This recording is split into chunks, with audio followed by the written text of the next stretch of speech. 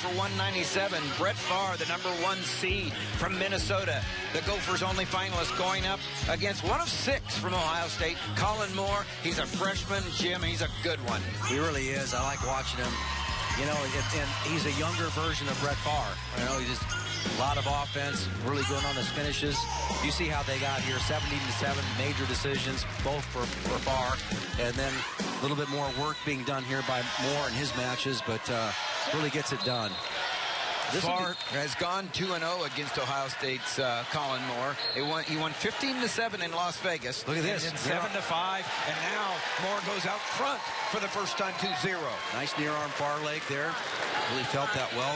Moore doesn't really necessarily feel comfortable riding him, but this is great here. Great start for Moore to get a little confidence against a guy that will go the whole 7 in Brett Pfarr.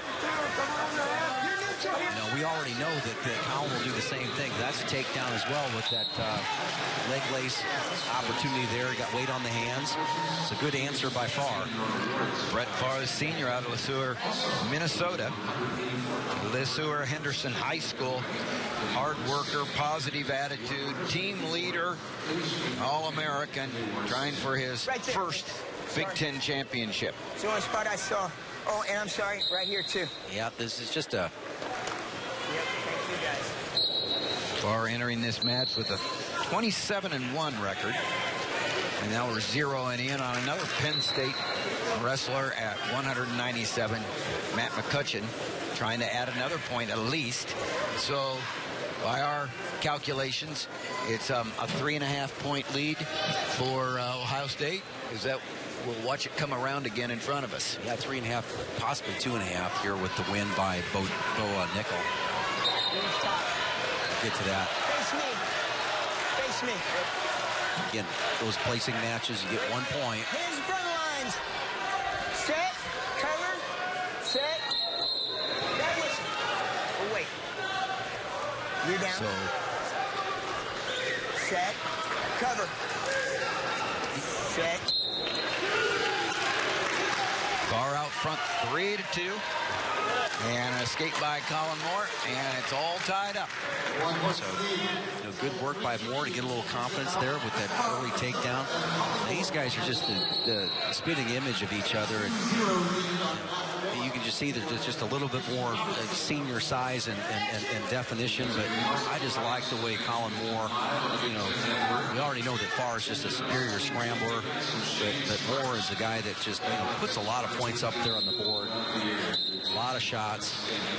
Great maturity as a redshirt freshman. He's just on his way to greatness out of Burbank, Ohio, Norwayne High School, Kollin Moore. Here's Brandon Eggum in his first year as the head coach. And the glasses there. I just can't say enough good things about Brett Pfarr and his leadership. And says the most positive guy he knows. He says he's always positive every day. Great leader on the team. Dustin Schlater, NCAA champion, now assistant coach, standing by Brandon Eggum. There's Jay Jaggers with the beard there, a 2-time NCAA champion, top assistant to Tom Ryan. It's a 3.5. Ohio State out front of Penn State. Penn State's got 2 wrestlers left, so does Ohio State. Penn State's got to do more than just win. They got to get some bonus points. They got to get some bonus points, and Ohio State can't win. And if Kollin Moore can go ahead and finish this takedown, it'll go a long way to helping them. He got weight on the hands. So. And he got 2. Yeah, and an escape. So there it's 5-4. Good work there by Moore, just coming out the back door. Because, you know, Pfarr, we've seen him over the years just have these crazy scrambles there. He's difficult to finish on. That's why we're so high on the future of this guy, Kollin Moore, be able to go ahead and pick his shots. And he's already shot 3 times. There's another committed shot right there at this point. Gets his head to the outside. Probably going to work to crack down. He's going to work on keeping that right shoulder on the inside of the leg. Right, you see Pfarr working that inside ankle pretty hard, cracks him down, able to cast across. Is he able to improve his position? Went round and round right there. Good job by Moore. If he can get his head out, he'll score. And keeps his head up. He is. There's takedown, and he's got two. Yeah, he's got another opportunity. He's got at least 2 counts. He's going to pin him for a pin. Kollin Moore lost the first time 15-7, then 7-5. I'd say he's closed the gap. He's looking for the fall right here. Comes back with the reverse half, and Pfarr rolls out. Kollin Moore with a big 6-point move. Great scramble. And a good job of just being technically sound and popping his head up at the correct time in the scramble. And it looked to me like he was going to pin him. He had it that tight. Great job by Brett Pfarr getting off his back there, because you're right. Kollin Moore did have him. He's got another opportunity. Well, ran out of time, but let's get a great look at this scramble.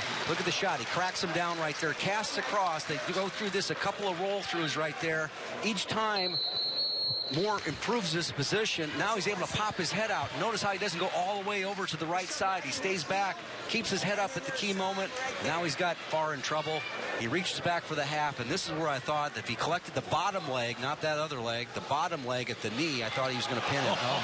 It was close. I think it was close. It was close. And what Kollin Moore did a great job there. Wow. Yeah. Was he used his leg early like an arm, too, and to keep Pfarr on his back. To just use his leg like a reverse Nelson. Yeah. All right. And so he ended up using his shoelaces on the back of the neck. All right. Bring the knee up. And then popped his head up at the right time. That's great feel for the freshman.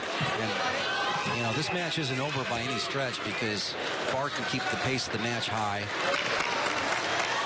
And he's definitely going to have to change the way he's going to have to get quicker to the shot. And you're a little bit less concerned about the quality of the setup. Got to get to the leg to score. Too early for Moore to shut down. You know, and then you had that break, you know, where you had the blood timeout and all that. You go ahead and get a little breather, but he's right back in on it. Now he steps across. You know, he settles back. He's able to pop his head up. I always say about a guy that keeps his head up is going to win the scramble. Who's doing it so far? It's about even at this stage. Moore pops his head up one more time. Nice cast over by Pfarr. And he gets the points. It's not given yet, but should be. Don't know why. Yeah, we are clearly that's points. So Pfarr turns a getting taken down into a takedown, 12-6. A win here by Moore would seal it for Ohio State. Keep your head in position. Keep going. All the Penn State fans are keenly interested in this. They're Gopher fans right now, and their own. Right now it's 1-1 with their 197-pounder McCutcheon. And Pfarr needs to score right here. I mean, there's 45 seconds left. You've got to be able to get to a shot. And you got to take a little bit of risk right now to get that. 13-8 is a totally different score.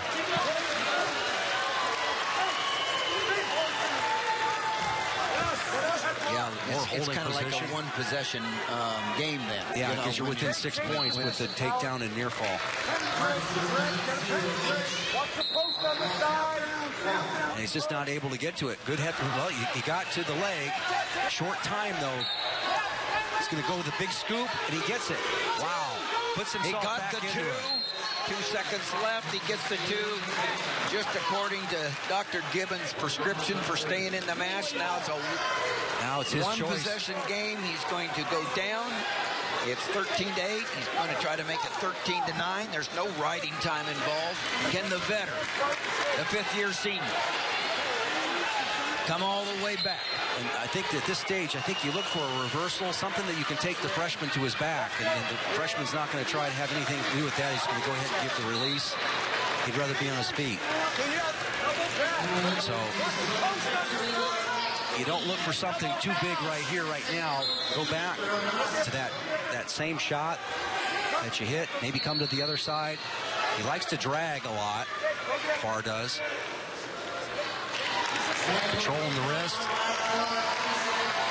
See that drag there to a single leg? Now you got to have a sense of urgency. You're breaking out into that go-to move that's not just to score, but to score big. I also call it the ace in the hole. All right, you've got to go ahead and hit something big right now. And you see that Moore is doing a nice job of blocking with the top of his head. Those legs seem like they're 100 miles away for Pfarr right now. Really bent over at the waist. Doing a good job of hand fighting. No stalling yet on Moore. He continues to circle in the middle, and Pfarr is not able to break through that hands defense. Again, it just seems like Pfarr's his lower body is not as, you know, he's there with his upper body in the tie, but his lower body is just a little behind. Shucked by there. Definitive finish here for Moore. This is not an upset. I mean, it's an upset, right. but it's the way he's going about it. It's no fluke.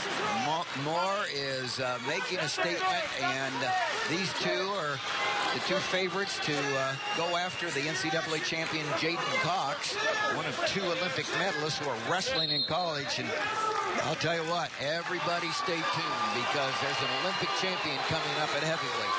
And we have 2 of them in the collegiate ranks this year. Olympic champ and Olympic bronze medalist, Jaden Cox from Missouri and Kyle Snyder from Ohio State. Wrestling in college, Kollin Moore, a freshman for Ohio State, wins the Big Ten Wrestling Championship at 197 pounds. We talked